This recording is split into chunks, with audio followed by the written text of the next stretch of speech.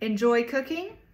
Well then, here are 5 English verbs that are very useful in the kitchen. First one, to slice. This is to cut food into thin, flat pieces using a knife. Then we have to dice.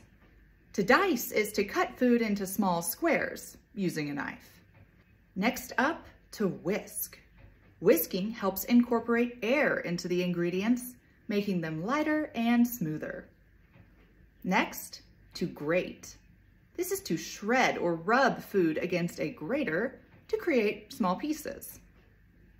Last one is to stir. To stir is to mix ingredients in a circular motion using a spoon or whisk while cooking in a pot or a pan. Ready for more?